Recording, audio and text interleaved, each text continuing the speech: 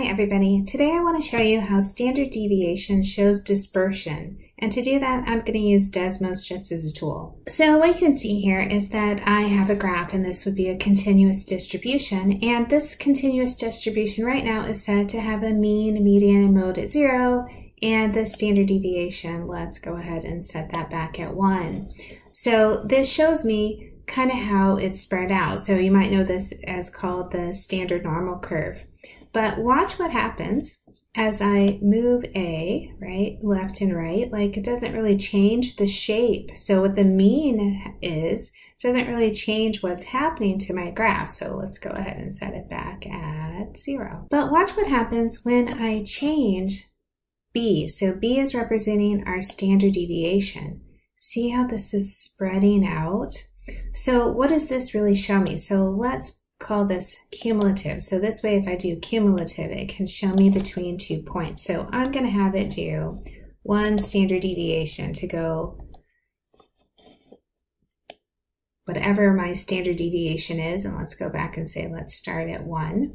So you can see this representation in the graph. So everything in this area represents 1 standard deviation. So from 0, that much higher, and that much lower. So I'm going to set it at 1. And it's showing you the area. So it's showing you the percent of the data that should be within 1 standard deviation. So if we were looking at a normal distribution, we always expect it to be 68% of the information is in 1 standard deviation. So watch what happens when I go from 1 to 2. 1 to 2, it flattened out, right? So it got, from this nice curve, it got a little flatter, but notice it still shows 68%. So changing the standard deviation doesn't change the percent of the data close to the mean, but it does change how far away it is. So watch if I change it to 3, it got flatter. 4, it gets flatter. 5, it gets flatter. So the more, and let me zoom it in so you can see, the more I would change this, we're going to keep seeing the curve flatten out, right? So I can see how this is really changing my curve when the standard deviation is low. See how high that is? I have this nice peak to my graph.